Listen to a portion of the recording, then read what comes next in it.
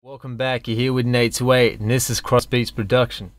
So this video is obviously the mixing, the next step to the mixing video that I was doing earlier on my channel. The last video I did, I talked about how I was going to mix this track and I'd show you the behind the scenes on doing that mix and also explain to you the purposes of why I do what I do, and so you can understand, I guess, the behind the scenes of mixing in general. Mixing is a creative process by all means. There's no set of rules by thumb that you can do what, like there's no set of rules that you can't do certain things, you can do certain things. I mean, there are certain things that you probably want to do and certain things you don't want to do, obviously. But there's definitely a creative process in mixing. It's not just a set thing where it's static and you don't go outside of the box per se of mixing. So in general, I just want to tell you guys, obviously, when you're mixing your tracks, don't get limited by what other people do. Obviously, don't get limited by what I do on my video. Do what's necessary to make your track sound how you want it to sound. By all means, make it yours and just keep messing around with your craft until you get it how you want it to be in general. So, first off, the things that I've kind of set up to get this started on the track. A couple of EQs and some sidechain compression with my bass and my kick. At this stage, I'll explain to you the certain things that I've done, the certain things that I haven't done, and I'll just go over and reiterate some key features to this track as well. So I've done some editing with the actual track, the mid section of the track, and pretty much just got that to sound how I want to sound, and messed around with it a bit more in Maschine. I'll play some of that out to you now so you can hear it. Sorry, I just got to get rid of that stinking cricket. It's really annoying the crap out of me. Hang on a second. We're back. So basically with the track, as I was saying to you before, I've pretty much set it up in a static mix. If you watched my previous video, you'd know what's going on with this track. But if you haven't watched it, I'll just quickly explain it to you. So what a static mix is basically your tracks are set up the way you want them to somewhat sound, without adding any EQ, compression, effects, anything like that, unless the effect is a part of the track, of course. So pretty much what I did was set this up so I could have it sounding somewhat close to how I liked it, and everything is kind of leveling at the right levels and things like that. There's another thing, obviously, within mixing, and there's so many different features in mixing that you kind of got to get your head around. If you're new to mixing in general, just try and pay attention to the EQ and the compression moves that I do. And just try and understand that all of the things that I'm doing in this track are for creative processes. They're not because I feel like I have to add an EQ or I feel like I have to add a compressor to the track. It's more or less to get it to a creative stage where I like it to sound. So just bear that in mind when you're watching these videos. But anyway, let me just set this up and I'll just start going through a few things here and we'll get this underway. So give me a second while I do that. So first off, what I'll do is show you the drums, okay? So I'll explain to you what I've done with the drums and explain to you how I've set this up. So first off, I've color-coded everything, as you can see. I color-coded the drums in blue, the most bulk of the drums, and then there's a second part of the track where it's got another section of drums, and they're in that orangey kind of gold color. Not gold, but whatever you want to call it, orange, I guess. And then I've got a few other instruments within this, a Rhodes keys, a piano, and a reverse piano, another reverse piano, and the bass on the track there.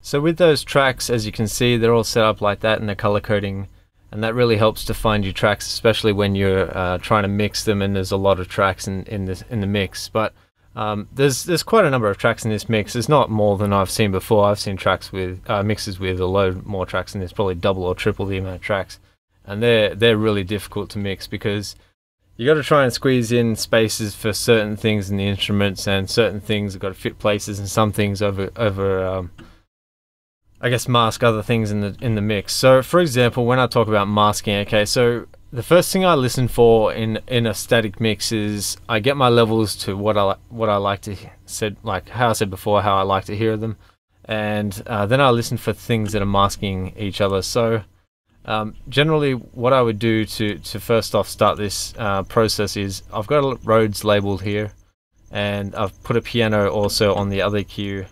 Let me just pin this to the notice board here. This is going to be a multiple part section video, just so you know. So I got the, pretty sure I labeled them right. Find out in a second. Yeah, so Rhodes keys. Okay, so I'll pin that to the screen there, and I'll just get this other Neutron plug-in, and I'll pin that like I did already. Okay, so alright, so we've got the Rhodes and the piano set up so you can see on the masking meter what's happening here. Now the reason why I'm showing you this plugin is because it's got a fantastic feature on it, which is called the masking feature. It shows you in a visual sense what is happening when masking is happening. Now, in my estimation, the piano and the Rhodes, the low end is being masked, and probably a part of the top end is being masked as well. This video I'm probably going to have to break into several sections of mixing this track, but I wanted to show you first off what I would look for and how I would see if there's a masking going on with the track. Actually, let me just quickly set my preferences to a little bit higher bit sample rate, because the computer down there, CPU, is going a bit schizo. Alright, so first off, like I said, I always kind of put my track into mono so I don't have issues with my room, because my room's not the best for mixing tracks in, and especially when it's in stereo, it makes it a lot harder to hear what's going on. You get reflections everywhere. I just prefer to have mono, and I listen to it at a low volume where I can talk over the track and not have to yell or raise my voice. And that's kind of the way I've been mixing for a long time, and I've got good results when doing it. So I've done mastering on several pretty much high-end tracks, and they've come out really well doing that. So anyway, nonetheless, let me just quickly show you the masking meter. Excuse me there, I just had to have some water. I don't have my camera on at the moment because it's just a bit more trouble to set up. Anyway, so we'll get the masking meter, and I'll show you how that works so you understand what's going on.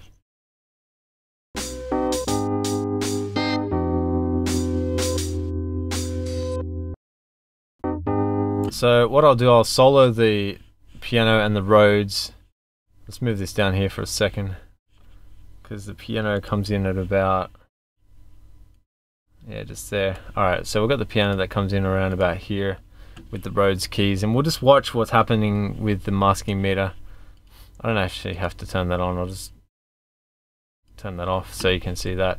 Alright, so let's watch this meter here and just pay attention to what happens with it, and you'll see how the masking is going on around here.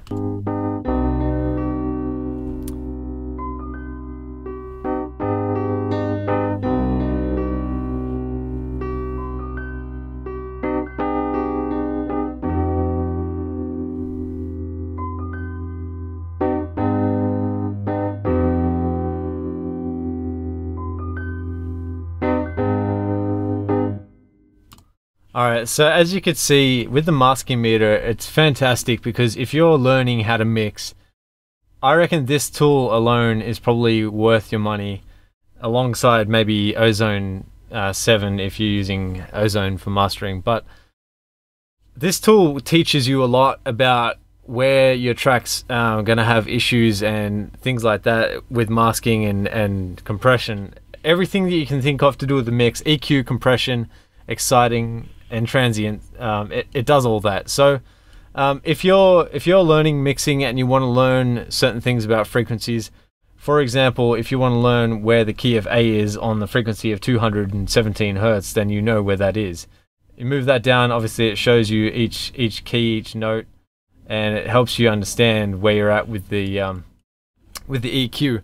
I mean, when I saw this plugin, I'm not to boast about it or anything like that, but when I saw this plugin, I really was amazed by how well it could help somebody learning to mix, teach them. It's like basically having an engineer with you without having them with you.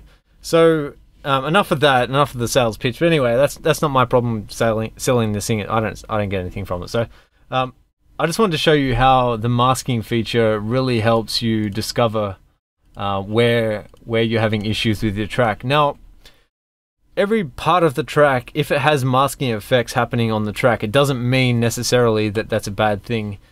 You have to understand that some masking is good and some masking is bad. There's just, I guess, you have to decide where the lesser of two evils come into play. So when I was looking at the piano, before I even put this meter on, because my ears know now, I've been doing this for about 6 years or maybe 5 years or so. I don't know what it is now, but I've been doing this long enough to know that certain frequencies, and when I hear them and when I hear masking going on, I can just hear it. And especially when I put this into mono, I cranked it in mono, not cranked it, but I didn't turn it up too loud, but I put it in mono, turned it up so I could listen to it at an enjoyable level, and I could hear the masking.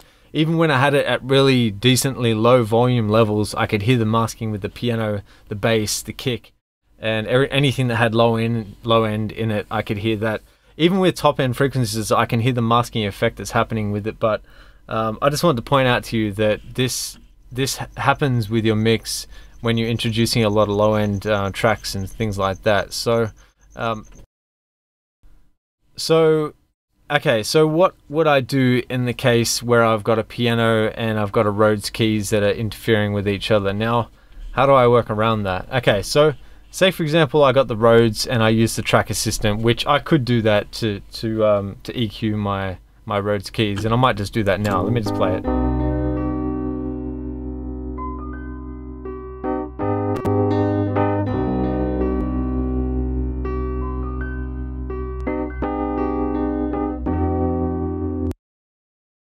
Okay, I'll play it with the track assistant where it's chosen EQ, compression and excitation. Now we'll play that and we'll see how that's worked and compare the two.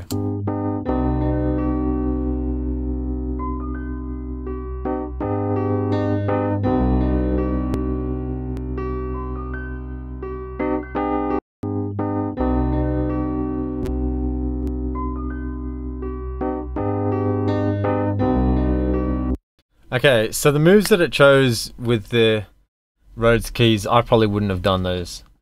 It's chosen a shelf and it's increased the low end, which is not what I would have done.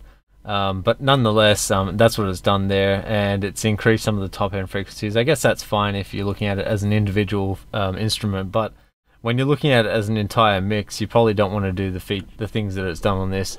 So let me just take off compression, take off that for now, and we'll just play with the EQ and see what we can do. And I'll just reset that EQ and we'll start from scratch. Now I'll do the things that I think.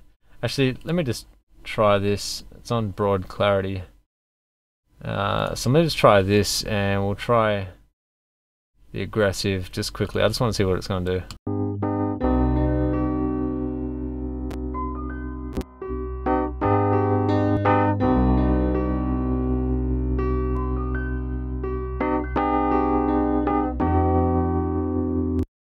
Alright, maybe...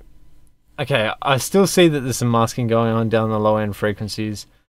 Maybe it has brought out some of the more top end stuff that I wanted, but again, I'm not too sure about that. It sounds like it's a bit choked to me. So anyway, let's just see what the frequencies that it's chosen and boost those for a second and see how we go. That's some pretty insane stuff there. Minus 6 dB, yeah, that's feasible. Alright, so I'll just play this without the piano on it, and let's just see what the Rhodes sounds like.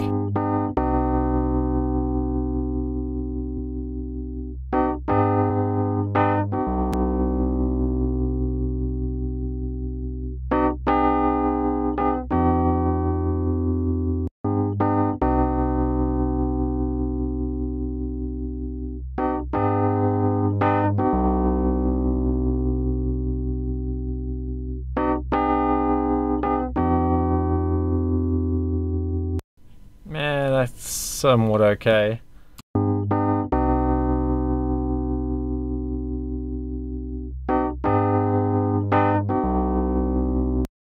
Yeah, I'm not too sure about those things, but anyway, let's see what we can do with the EQ.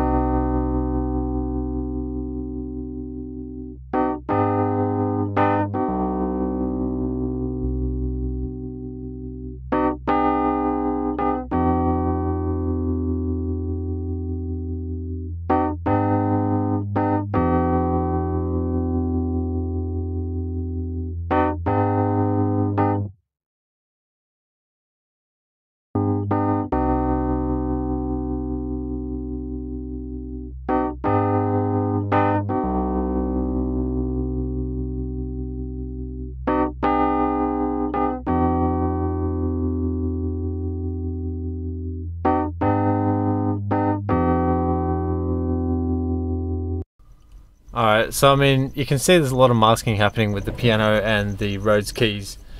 So, how do you avoid situations like this? Now, I guess you got to decide between what's more important with the instruments there. Picking between the two, I'm obviously going to look at what's featured more on the track and what needs to be in place of that at the time. Obviously the piano doesn't come in too much, it's kind of only a one section there. I'll just actually close this off for a second. It's got, well, okay, so it comes in this part of the track, it's quite loud there, and then it's just in sections of the track at the end there as well, in the midsection of the track. So I guess I've got to decide there, how am I going to feature the piano? What am I going to do with the Rhodes? Maybe I could automate some of the volume and things like that. But personally, you want the Rhodes to sound, because the Rhodes is basically the feature of the entire track, you want the Rhodes to sound somewhat decent throughout the entire mix. So I guess looking at the Rhodes keys, I'm going to be really careful on how I EQ the Rhodes and kind of work around that. Now, I don't know about this 4 dB increase there, because that's going to steal away some of my vocal space if I have vocals. And that's one thing that I'm looking at on this track, is because it's going to have, eventually it's going to have a rap on the track and I want to put vocals on there. So I've got to decide where I'm going to have that and where that's going to fit in the track and things like that. So I mean, looking at this EQ, I'll just quickly mess around with it for a bit and I'll play with it and we'll see how we go.